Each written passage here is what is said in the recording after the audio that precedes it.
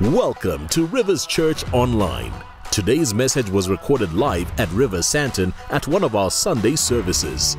You tuned in for just the message, but a full service includes praise and worship, personal prayer, fellowship, and so much more.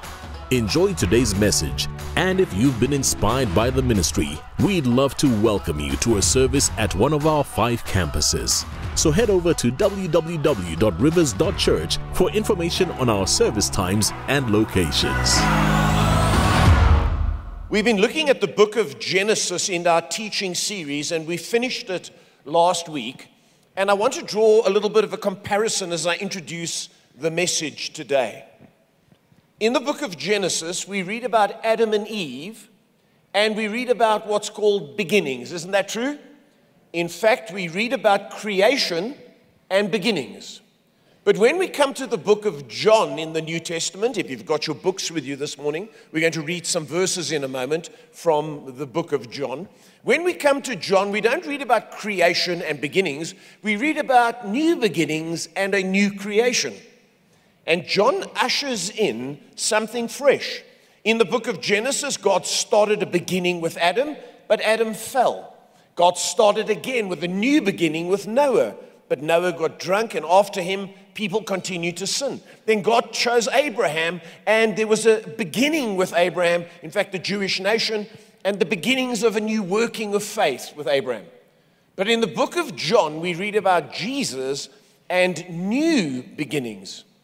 In fact, in the book of Genesis, we read about the Father creating, but in the book of John, the Gospel of John, we read about the Son recreating.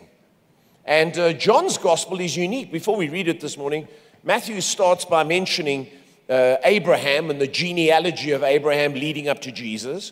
Mark's Gospel is different in that it starts with John the Baptist. Luke's Gospel is different in that it starts with Zechariah and Elizabeth, who were priests. John starts with Jesus and a new beginning. God himself visiting our planet. Adam was created and there was a beginning, but Adam fell. Jesus comes along and there's a new beginning and he recreates everything. If you like, this is how you can view it. Adam messed up everything at creation. Jesus came to fix up everything and make a new creation. In fact, the title of the message this morning is New Beginnings with the Second Adam. If you're not sure what you're seeing behind me on the screen, if you're watching this on YouTube or on Life by Design, or if you're in one of our overflow rooms or in the foyer, what's behind me on the platform is a picture of the old Adam and a picture of the new Adam. Both ended up in a garden, but one came to the earth and messed everything up. The other came to the earth and fixed everything up. The first Adam failed, but the second Adam repaired what he failed. Let's read John chapter 1 and verse 1. It starts in the beginning. Just like the book of Genesis, here is the new beginning. And it says, in the beginning was the Word, and the Word was with God, and the Word was God. He was with God in the beginning. So when Adam was created, Jesus was there. Notice what it says. Through him, all things were made. Without him, nothing was made that has been made. Jesus was in Genesis, where we read about Adam being created. The Bible says that God said, let us make man in our image. Jesus and the Father and the Holy Spirit made Adam. And now Jesus in John's Gospel is revealed as coming to fix up everything that Adam messed up. It says of Jesus here, in him was life, and that life was the light of mankind. I love this verse. The light shines in the darkness, and the darkness has not overcome it. How many of you know there's a lot of criticism on the internet and on Instagram and Twitter about the church and the failures of the church, but the church has never been extinguished. Through all its failures, through all the centuries, it's continued. Why? Because Jesus is the light of his church. It continues in John to speak about Jesus. The Word became flesh, and he made his dwelling amongst us. He came personally. We have seen his glory, the glory of the one and only Son who came from the Father, full of grace and truth. How did we know Jesus was God's son? He came to recreate. He put eyes into blind people. He raised dead people. He multiplied food. He made water into wine. Only the Creator can do that. That's how we know Jesus is God. It says, for the law was given through Moses, but grace and truth came through Jesus Christ. We skip down to verse 29 for the sake of time. It says, the next day, John, that's John the Baptist, saw Jesus coming toward him and said, look, the Lamb of God who takes away the sin of the world. Here Jesus is presented to us as God's Son, who created and began everything. He's now here presented as the one who is going to save everything, as the ultimate sacrifice for our sins. He comes personally, and he comes to die because of what Adam brought into the world and to give us a new beginning. Now, if we skip down to John chapter 3, and forgive me for reading so much scripture, but the Bible is very important today on this Good Friday. Rather than sentiment, we need the Word of God. We see Jesus speaking about this new beginning and explaining what he means. If the first Adam messed it all up, the second Adam doesn't just come to pay for sins, but he comes to start a whole new season and to bring a whole new change to human beings. John chapter 3 and verse 1. It says, now there was a Pharisee, a man named Nicodemus, who was a member of the Jewish ruling council. This man was a high up religious person, knew the Bible, knew the law. And he came to Jesus at night because he was afraid. And he said, Rabbi, we know that you are a teacher who has come from God, for no one could perform the signs you are doing if God were not with him. Now, I'm going to pause you for a moment because I want you to see Jesus doesn't answer his question or issue. It's almost like Jesus says, and then it's almost like Jesus says, don't worry about that. Listen here. Are you with me? So verse 3, Jesus replied. In fact, he doesn't really reply. Jesus said, very truly I tell you, no one can see the kingdom of God unless they are born again. That word there, sees, both enter and perceive. How can someone be born when they are old? Nicodemus asked. Surely they cannot enter a second time into their mother's womb and be born. He's being facetious. Jesus answered, very truly I tell you, no one can enter the kingdom of God unless they are born of water, that's baptism, and the Spirit. Flesh gives birth to flesh. In other words, if you come from Adam, you're just flesh. But Spirit gives birth to spirit. You should not be surprised at my saying, you must be born again. Notice, you must, imperative, be born again. So he comes to bring a new beginning, and he comes to tell us how to do it. It's by being born again. And he comes to bring a new start. Now, this Jewish man would probably go, aha, because he'd suddenly get it. Israel was born the first time when God took Jacob and changed his name to Israel and promised him, like he promised Abraham, from you is going to come a great people and they're going to enter a great land. A nation was born. But then you all know they ended up in Egypt, in slavery. Then God called them out of Egypt by Moses, and they go through the Red Sea, which is a kind of a baptism. And when they went through the Red Sea, they were born again. And they came out a new people, God's people, in a new land. It's a picture of the Christian church. We are born from Adam, but Adam was a failure and a sinner. Now Jesus comes along and he dies for our sins, and he wants us to embrace him and get baptized and follow him, and we get born again and we become a new people. Not just church attenders, brand new beginning. That's what this day is about. This is not a religious day where we follow a few more rules. We eat some hot cross buns and then we go away. No, we need to be a new people. A brand new people. And we are called in the Bible a new creation. So notice here in Galatians chapter 6 and verse 15, Paul writing says, neither circumcision nor uncircumcision, because that's got to do with flesh, means anything. What counts is the new creation. Not natural procedures, not religion, but a spiritual condition where you are completely changed. That's why Jesus died. He died to remove sin so that we could become brand new. It's a new beginning and a new birth. Are you with me? Genesis was a beginning, and it was creation, but through Jesus, our sin's been removed, and we have a new creation and a new beginning. Am I making sense? In fact, in a devotional book called The Daily Bread, or Our Daily Bread, I used to read these for many years. One of these books, the author here, in speaking to us about how this new birth works, he says this: the new birth is not an overhaul of the old wreck or a new paint job. The old Adamic nature is so incorrigibly corrupt that even God will not attempt to fix it up. He insists on completely rejecting the old Hulk and making a new man. The old nature received at birth is hopeless, and dressing it up with education and culture only makes it more dangerous than before. Are you getting this? He goes on to say, the more we work on the old man, the more deceptive it becomes.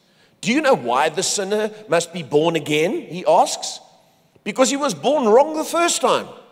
He doesn't have to be taught to go his own way. It comes naturally to him. He ends by saying, but the new birth, he's turned around and headed in the right direction. He's not just attending church, he is being transformed by the new Adam. Are you with me? In fact, 2 Corinthians 5 and verse 17 says it again. Therefore, if anyone is in Christ, the new creation has come, the old has gone, the new is here. New person, new direction, new beginnings, new creation. Now, in today's message, I want to speak to it in two halves. I want to ask two questions. The first question is, why do we need a new beginning? And why am I asking that question is I've discovered that many people believe they need a little bit of religion, but they don't need to be born again. Because a lot of people erroneously and incorrectly believe that they are children of God just because they were born. In fact, when we were young people and the Woodstock Pop Festival and the whole hippie movement was on, there was a song written. Well, I came upon a child of God. He was walking along the road. You know, that's when you had hair. Everyone thinks they're a child of God just because they're born. But that's not true. You see, it's like thinking like this. It's thinking like a carpenter or a cabinet maker. When he makes a cabinet, he suddenly calls it his child. No, it's not. It's a creation of his, but it's not his child. In order to have a child, he needs to have a woman and plant seed, and then he'll have a child, and that'll be his child. And so people say, well, I'm a child of God. No, I know you feel there's all this one humanity and love, love, love, and all that. No, you're a child of the devil if you come from Adam. Because Adam's a sinner, and Adam has reproduced sin in you. So it's like saying, because a tree was created by God, it's a child of God. No, it's not. It's a creation of God. You need to be born again. Because we are sinners, we come from Adam, and there's something wrong with us. Now, here we start to read about the new Adam, old Adam, in 1 Corinthians 15, just a few verses here. The first man, Adam, was of the dust of the earth. In other words, he was created from the ground. The second Adam is of heaven. In other words, he pre-existed. He was there before the beginning of time. As was the earthly man, so are those who are of the earth. Basically disobedient. And as is the heavenly man, so also those who are of heaven. That's us if we're born again and we're considered righteous. And just as we have borne the image of the earthly man, we shall bear the image of the heavenly man. So we came from Adam, we're disobedient, we're sinners, but now through Jesus we have a new beginning and we can be different. Am I making sense? The question is, why do we need a new beginning? It's because we originally come from Adam. How do we describe who this old Adam is? It's like taking an apple. It's been polished. Red apples are polished and they're put in a dish. You pick it up, you go, oh, wow. And then as you turn it around, you find the other side is rotten. And then when you poke at the rottenness, out comes a worm. And this is what people say. It's the environment. No. Did you know that a rotten apple with a worm inside, the worm did not come from outside, it came from inside. What insects do is they go to apple trees and they lay the eggs in the blossom. Then when the apple is formed, the worm comes from the inside out, not from the outside in. And because we are born from the old Adam, we have sin engendered in us, the eggs. So as we grow, sin comes out of us. Don't blame the environment. If you come from the old Adam, which all of us do, we need to be born again because sin is in us. Are you with me? Someone said it like this: we are all like the moon. On one side all looks well, but the other side is dark. Let me describe it to you like this, and some of you will understand this. There is a wonderful soccer team right now that seems to be winning. They mostly wear red. But if you understand soccer, what often happens is one man will run what's called offside, and the whistle will blow, and the whole team will be sent back. And it's like that. You can be a winning team, but someone will always run offside. Could be a man called Bruno, I think, and then they all sent back. That's what sin's like. There's so much about us that wins. There's so much that's shiny and bright, but then there's so much that's like, oh my word. And we keep looking at the wrong answers. We keep looking in the wrong sources for the answer to this. We need a new beginning because sin is in us. The way someone described it, it's like this. It's like a man's beard. You can keep shaving it, but it keeps growing back. You can keep covering it up, but it keeps coming back.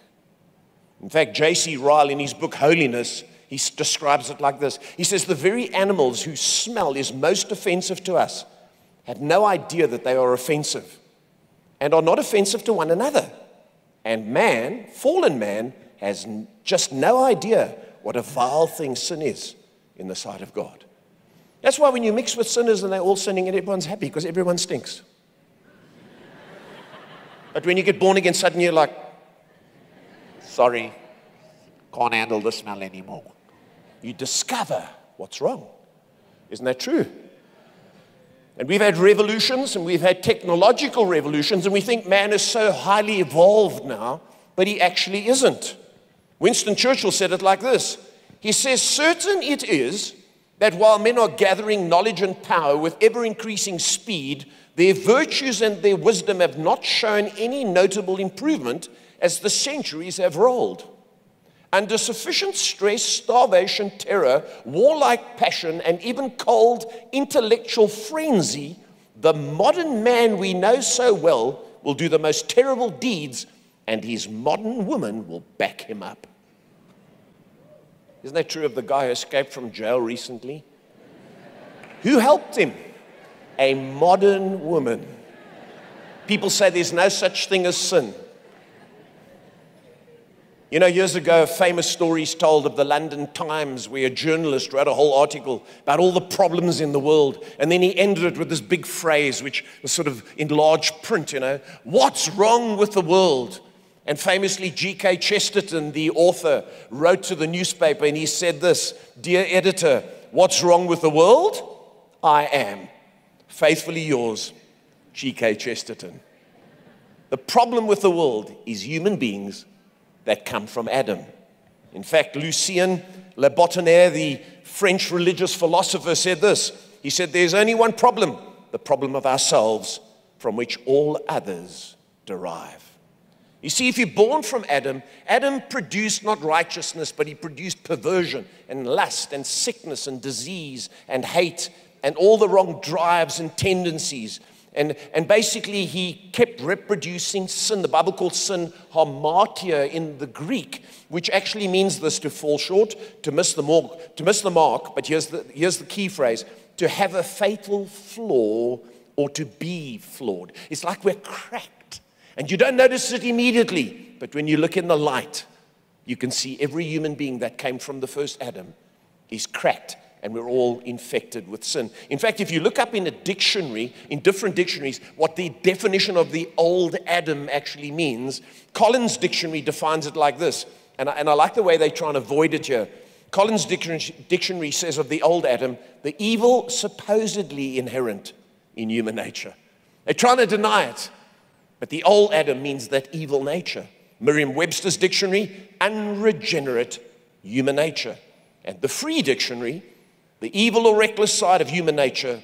In Christian symbolism, the old Adam represents fallen man as contrasted with the second Adam, Jesus Christ. Now let's read again here from Romans, where it explains to us clearly how this all works, the old and the new.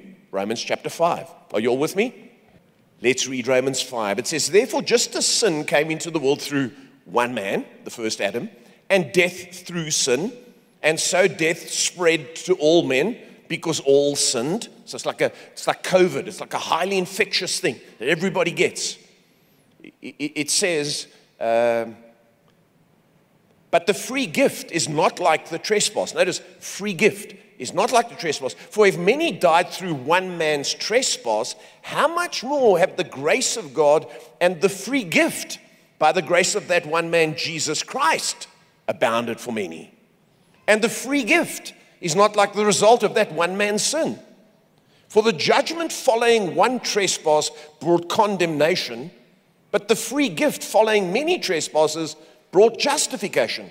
For if because of one man's trespass, he keeps harping on Adam, death reigned through that one man, much more will those who receive, that's the key, those who receive the abundance of grace and the free gift of righteousness reign in life through the one man, Jesus Christ. Can you say it keeps contrasting Adam with Jesus? Adam messed it up, Jesus fixed it up. Adam sinned and there's no hope, Jesus forgives us.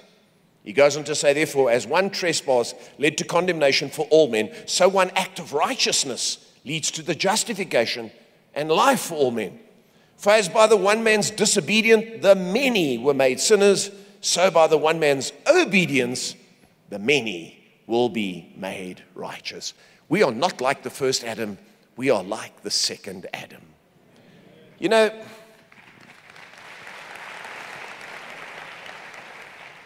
when Adam was created, think of it this way. He was put in a perfect world, this perfect man. But very quickly, everything was lost. When Jesus came, he was the perfect man, but he was put in an imperfect world.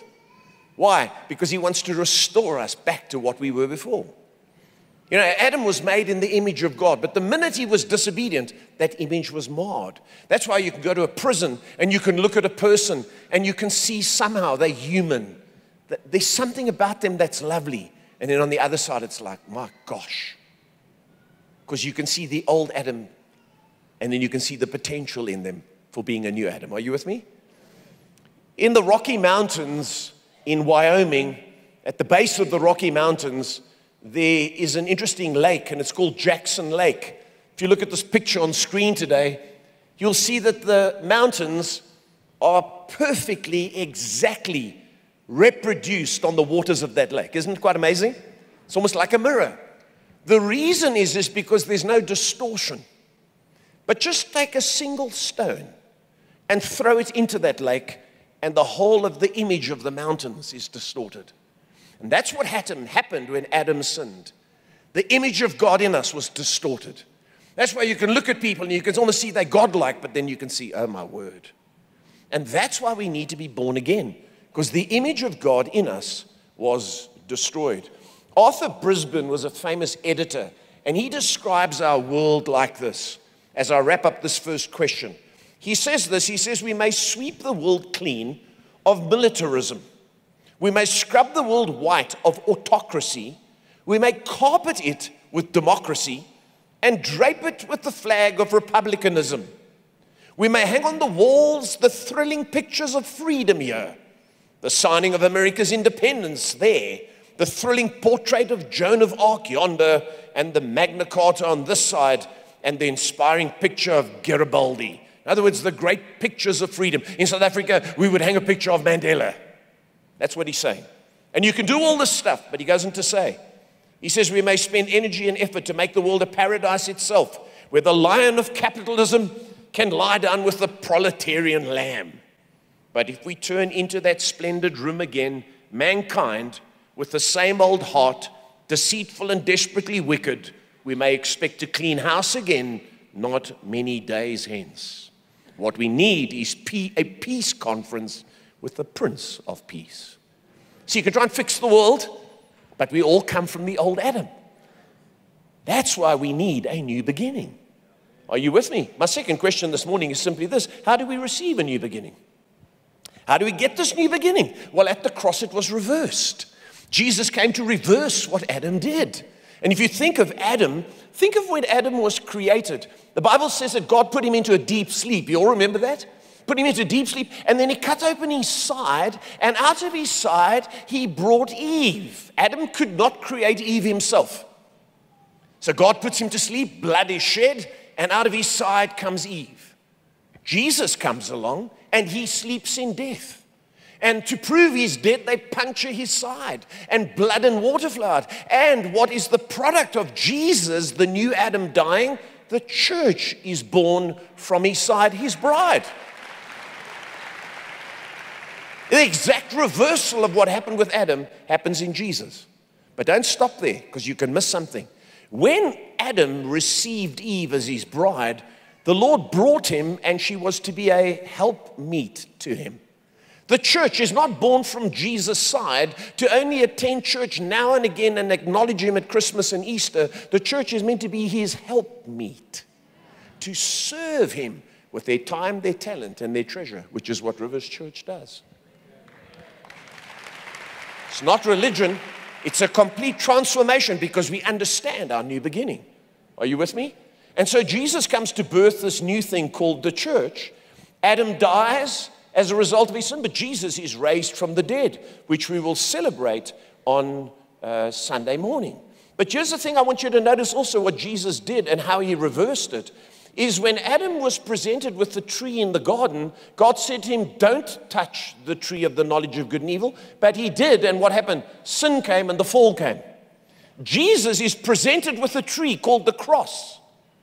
And he hangs on it and dies. And what happens? As a result of his obedience, life comes to us. And forgiveness comes to us. Exact reversal.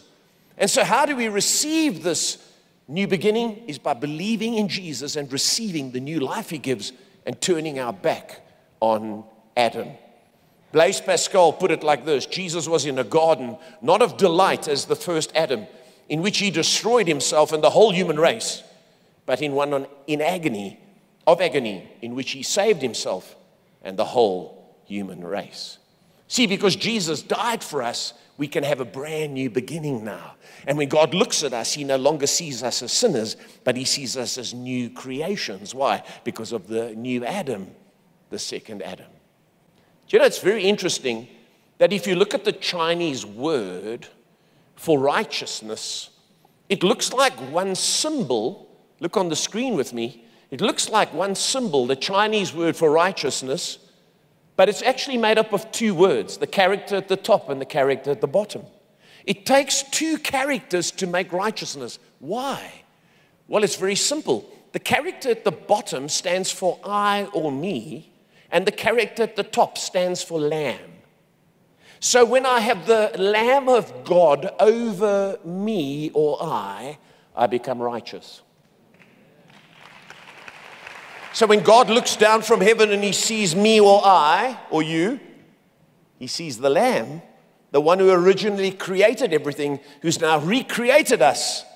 And he forgives us and he sees us as his new creation, as his children. I think it's pretty marvelous. Pretty marvelous. Here's the thing. Adam ate of the tree and it brought death. When Jesus died on the tree and we eat of the fruit of his tree, we live. Look at this, and I'm nearly done. John chapter 6 and verse 51. I am the living bread that comes down from heaven. Whoever eats this bread will live forever. This bread is my flesh, which I will give for the life of the world. His death pardons us. It is a gift, as we've read, a free gift. You can't earn it. You don't deserve it. You just receive it. And if you receive it, you get born again. The question is, do you believe it? And will you receive it? Because many people know about it, but don't receive it. It's not automatic. It's got to be received. We need to be born again. And this is how we are born again and given a new beginning. As I wrap up this morning, before we take communion, before I pray with you actually, in 1829 in Philadelphia, there was a very interesting case of a man called George Wilson. George Wilson robbed the U.S. mail with a friend of his, and in the process, someone was killed. They caught George Wilson and his friend. His friend was hanged. and George Wilson was due to be hanged. But George Wilson had very influential friends in high places. And they got together and petitioned the president at the time, Andrew Jackson, and appealed to him for their friend, George Wilson. Well, the president gave a pardon, as presidents do, and the pardon was sent to the prison. And when George Wilson heard about the pardon, he said, "I don't accept it." They said, "Are you kidding?" He said, "I don't accept it." So they went back and they told the president. The president said, "Well, I've given it." They went to the governor general, or the chief prosecutor, I think at the time, the chief marshal, as they call him. They went to him and he said, "What do we do?" He said, "Well, it's been issued. If he doesn't receive it, he's not forgiven. He's not pardoned." So guess what happened? Because it was given and he wouldn't receive it, he ended up languishing in jail for 10 years until he finally came to his senses. "I've been forgiven." He received the pardon and he was set free. And you know what a lot of people do? They know they pardon, but they never make it their own. And because they don't make it their own, they are in a prison of sin when they needn't be. You know, it's a free gift. We just need to believe it and receive it. As I close this morning, we're going to watch a video in a moment. How many of you remember the thief on the cross? One thief on the one side, one thief on the other, and they're arguing with Jesus. And then the one thief turns to Jesus and he says, "Lord, remember me when you come into your kingdom." He's not studying the Bible. He's not doing anything. He's just asking. Never been to church. Never had Holy Communion. And Jesus turns to him and says this to him, "Today you will be with me in paradise." Let's have a look at Pastor Alistair Begg speaking about the thief on the cross, and then I'm going to pray with you. Think about the thief on the cross. And what an immense, I can't wait to find that fellow one day to ask him, how did that shake out for you? Because you were cussing the guy out with your friend. You'd never been in a Bible study. You never got baptized. You didn't know a thing about church membership. And yet you made it. You made it. How did you make it? That's what the angel must have said, you know, like, "What are you doing here?" "Well, I don't know." What do you mean you don't know?" "Well, because I don't know." "Well, you know,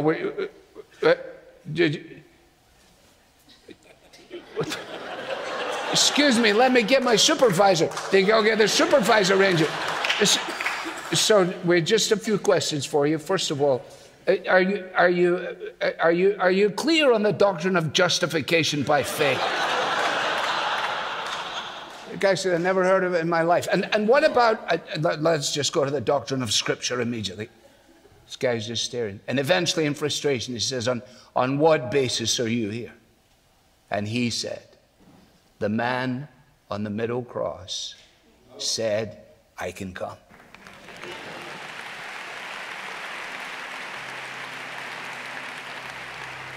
It's that simple, church. The man on the middle cross, the second Adam, the Lord Jesus Christ, said you can come. Do you believe it? Do you want to receive it?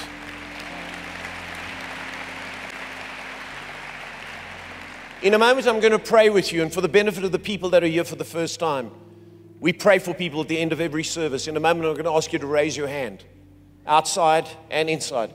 I'm not going to make you stand up, and I'm not going to call you to the platform. I'm going to ask you to raise your hand because I'm going to pray with you. In fact, everyone in the room is going to pray with you. Aren't we, church?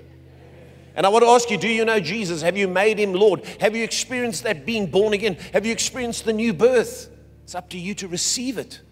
Because the man on the middle cross says, if you receive it, you can have a new beginning. You don't have to be perfect. You can have a new beginning. Maybe you're a Christian and you've drifted far away and you've forgotten, I'm actually born again from the side of the one who suffered, that I might be his bride, and that I might be his helpmeet. But you've become so distant. Maybe today you come back and you're part of that body of Christ, that new nation with a new beginning, that new creation. If that's you this morning, you need Jesus, you need to come back. Pray with me like this. Thank you, Father. Thank you, Father. For your Son, Jesus Christ. For your Son, Jesus Christ. The second Adam. The second Adam. Who gives me a new beginning. Who gives me a new beginning. Thank you for his death on the cross. Thank you for his death on the cross. That paid for all my sins. That paid for all my sins. I believe in him today. I believe in him. I make him Lord of my life today. Lord of my life today. And I fully trust him And for my salvation. for my salvation. Lord Jesus, Lord Jesus, come into my life. come into my life. Forgive and cleanse me. Forgive and cleanse. And I commit to follow you, Father, And I commit to follow you, Father, as your bride today. as your bride today. In Jesus' name, amen and amen. Let's give God thanks this morning.